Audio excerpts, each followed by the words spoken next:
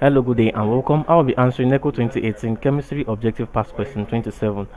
What volume in centimeter cube of 0.25 mole per dm cube of H2SO4 will neutralize 25 centimeter cube of 0.1 mole per dm cube NaOH, that's sodium hydroxide solution? A 5, B 10, C 15, D 20, and E 25. So in essence, they are asking us to find the volume of the acid, that's tetrahydrosulfate 6 acid, that will neutralize 25 centimeter cube of 0.1 mole per dm cube of sodium hydroxide solution. Now let's briefly turn down the reaction. That's the equation of this reaction now. So we have H2SO4 plus sodium hydroxide, and this will give us sodium tetrahydrosulfate 6 salt plus water. Now let's balance this reaction. So we'll have 2 here and then we'll have 2 here. Now this is a balanced reaction. So 1 mole of this acid reacts with 2 mole of this base. It neutralizes 2 mole of this base. So now from here we can simply say, using the formula, Ca Va all over Cb Vb is equals to Na all over Nb.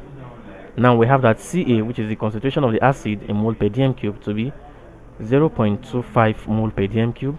Cb is equals to 0.1 mole per dm cube. Va, which is the volume of the acid, which we don't know. Vb, the volume of the base, which is giving us 25 centimeter cube. Then Na, which is the mole of the acid, which is 1, and Nb, which is the mole of the base, which is 2. From this we can say that Cb is equal to Vb, sorry, we're looking for the volume of the acid, which is Va. The volume of the acid is Va. So from that we can say Va is equals to Cb Vb Na all over Ca Nb. That's from this equation. So we've made Va the subject of the formula by cross multiplying.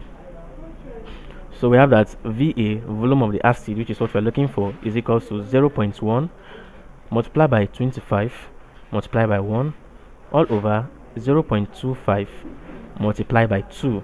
Now this is equals to 2.5 all over 0.5, and this is equals to 5 centimeter cube.